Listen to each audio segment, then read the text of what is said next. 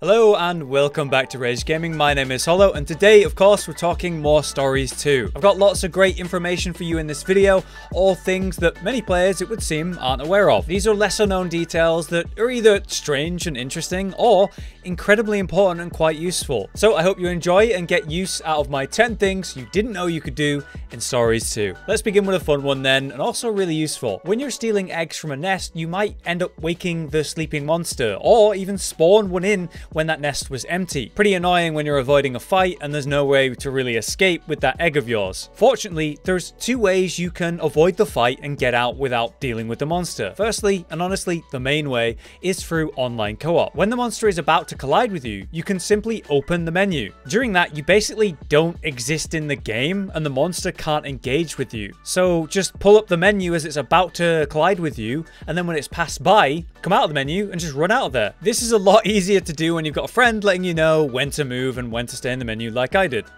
He's attacking you. Okay, and tell me when. Right, go.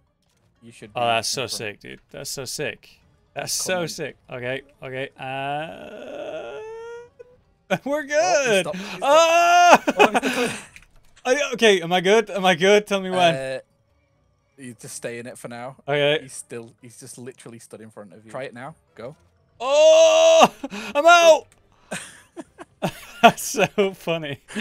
Alternatively though, there is another way. You could pick up another egg just as that monster is about to attack you, about to collide with you for similar iframes. But this is only a one and done kind of trick, obviously more restricted, but that's also an option to use while offline and solo. Moving on then, this next one is a random detail that I just really enjoy. Super modes for Monsties. Many monsters will enter a sort of super state during their kinship ability. A good example of this would be RageGang. He'll enter a yellow sort of Super Saiyan state that we know from the main series as when he's enraged. Here though, he only uses that mode when in his kinship, where we actually see it. It's awesome for that brief moment that he's in his yellow lightning glory state, but after the kinship ends, he's sadly back to normal. Well, as it turns out, there is a way to get your Monstie to look like its super state during regular combat through the use of element clad genes. So each of the elements come with a clad version of it. So you could have fire clad, thunder clad, ice clad, and so on. Let's use Velcana for example.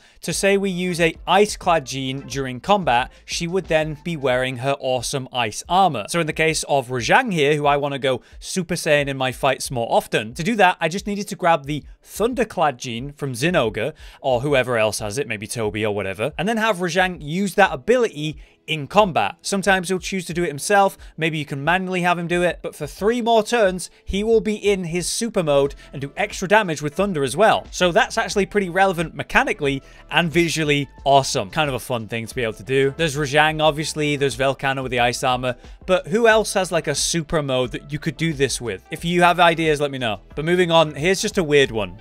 You can ditch and swap around your battle companions, right? As you probably know. These guys stay in their logical home hub, each of their different villages. They're easy to go find, chat to, and then bring on in your adventures. If you want to lose them or swap them, you can just talk to them while waiting near the main exit of whatever village you're currently in. But did you notice that Enna is always standing right next to them too? Well, for some cursed reason, you can talk to Enna and remove her from your party as well, so that she's not riding around on the monsters with you and in general, greatly improving your life by existing in it. I don't know why you would do this. I don't know what kind of monster would want to kick Enna from the party, but that's not me for sure. But it is a thing you can do, so there you go. Next up then, this is a cool detail. Kinships are great, right? There's a lot of them. But as it turns out, there might actually be more than you first realized. You see, there are some special, unique, and much lesser known duo kinships that you can do during co-op. Some Monsties have special duo kinships that can only play out when done with their right duo Monstie. You'll see generic ones like this one, where 2 monsters are running together and then they collide into one attacking force. But have you seen this one, where these 2 Aptonoff are running together and then start spinning like Beyblades in a joint circle attack? It looks ridiculous and awesome. As it turns out, there's actually a bunch of these that people are just discovering, and we're currently testing them all for a video. There appears to be different categories of the duo attacks triggered by different things, but more info and a video on that coming soon. Alright, moving on. Here's one that Josh thinks people have missed. Even someone I know didn't realize the second half of this. So layered armor and armor customization. In this game, you can layer your real gear to look like another and also customize it with new colors. It even glows if it's got that. And this can all be done for very little cost. So if you missed it, you just need to head to Lulusion, which has the layered armor blacksmith down on the right, and this guy will craft your layered armor out of sets that you actually already own. So to make more, you need to visit a regular blacksmith and have him craft the set that you want to wear. My tip for this is to try have him craft a low rank set of that monster if you can. I know you can't do all the elder dragons, for example, but if you can do it with a lower rank monster, the mats are going to be way cheaper and less relevant to your endgame needs. Either way, once you've got your armor set of choice crafted, take it to the layered blacksmith for a cheap craft, and from there it will now be a permanent layered set you can use and customize. Just head to your home in any of the hubs and use the chest. Select appearance and you'll see the customization and layered options. We can pick our layered sets from the list we've unlocked so far and then go on to customize those colors in pretty impactful ways. The downside here is the lack of color options. In the main series we can choose the perfect color of all color types, but not color the parts we want in many cases. Meanwhile, in stories we can color the armor in way greater detail, but we have less colors to work with. Why is nothing ever perfect? But there you have it. Layered armor, customization, and how it works if you have somehow missed that. Next up then, I need to talk about expeditions because my god, you need to be thinking about these. They're extremely important and very strong. The short version of this is that all those extra monsties that you have lying around in your stables actually can serve a purpose. Send them out on missions of varying length and difficulty in return for items and XP. This can be a great way to level your monsties en masse without taking them out into the fight directly. More likely though, you want to use them to get super important items like charms, nutriments, and most of all, armor and weapon spheres. If you're not doing this right now at endgame, you're doing it wrong. So through the Melinx Inc. upgrades, you can actually get yourself 6 expedition slots by trading bottle caps for that upgrade. However many expedition slots you currently have though, make use of them. We can select where to send the monsties,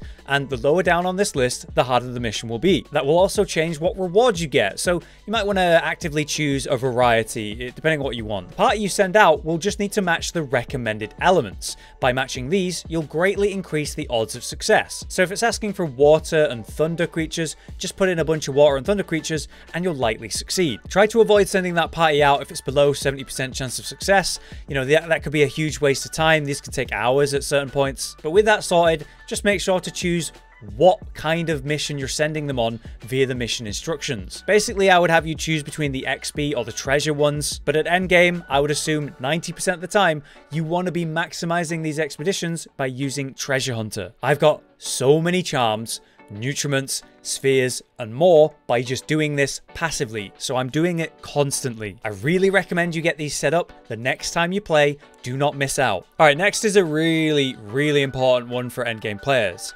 The Melinx Inc. vendor and his new tab of items that you can use. When you reach post-story content, the endgame, you'll have fully upgraded your Melinx Inc. options, and with that, you'll be able to trade for more items with bottle caps. As you probably know, there's this first tab, which shows lots of good items, stable or expedition upgrades, but there's now a second tab you might have missed, which you swap to, and now you can see things like expedition tickets to go hunt specific monsters. Importantly, the super rare ones for the 100 bottle caps. This lets you go hunt elders, deviants, and get an absolute truck ton of platinum gened eggs. There's also the new Palamute tickets to go get some great genes from those. There's nutriments here to buy, which will permanently increase the stats of a monstie, and stimulants, which will unlock gene slots for better rite of channeling. So yeah, very important. You can't miss these. Maybe you didn't, but maybe you've missed the new tab with the talisman trades. The second tab here lets you trade 30 bottle caps for a random talisman, a somewhat RNG endgame build system that we can work with for our own character. Through great talismans,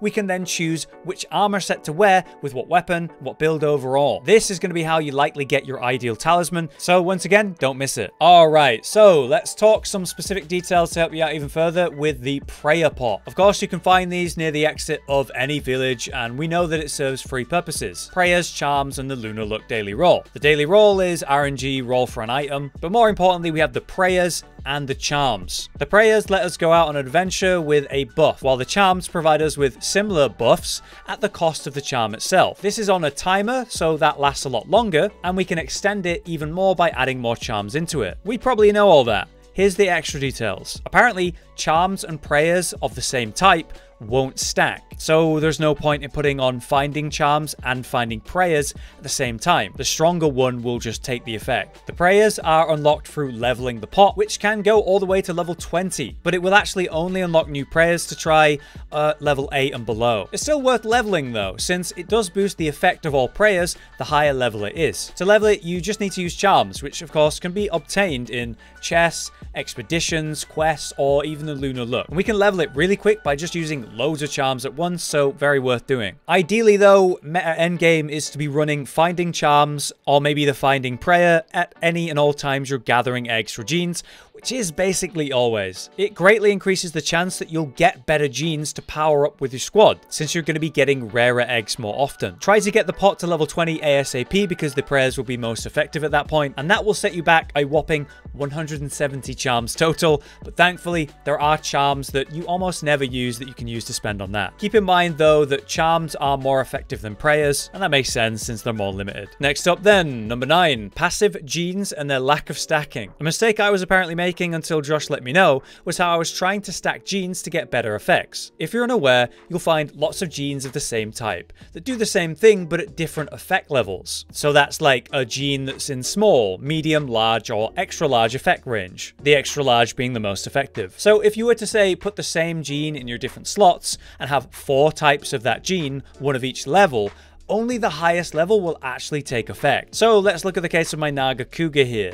I've got critical eye genes. One is small, one is medium, and unfortunately, only the medium is actually doing anything. That's pretty unfortunate because it can be pretty hard to get the bingo effects without doing this type of thing initially while you're going through the story or whatever. But it still might be worth doing at first since, yeah, it does trigger the bingo. So maybe you simply don't have the ideal perks right now and you can make use of passives of the same type to trigger a bingo still. Well then go for it. If you don't have a better option, that's still good, right? You can just replace that slot later. Still, it's good to know about this for long term for building an ideal Monstie, knowing that those genes won't stack. And finally, nutriments, which are incredibly strong and important. You probably know about them already. These are the permanent buffs for your party that come in 3 forms: vitality, strength, and defense. Vitality applied to a monster permanently increases its health pool, strength increases the element attack power, and defense increases the element defense. Very powerful, and you can use 10 of each type on every Monstie. So ideally you want to reach that limit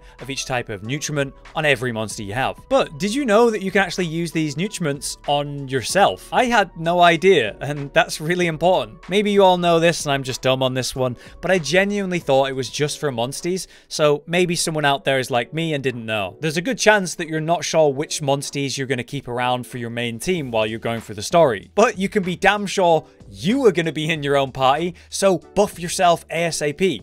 There's no reason to hold on to these when you can use them on yourself still. But there you have it. 10 interesting and useful things that you can do in stories too that you might not have known about. If this was useful or entertaining, please do drop a like on the video to let me know that I should make more videos like this for stories. It was fun to make and I used to do these for Rise. Maybe you even have a suggestion for the next video. Let me know in the comments. Until next time then, I've been Hollow, you've been you. Thanks for watching.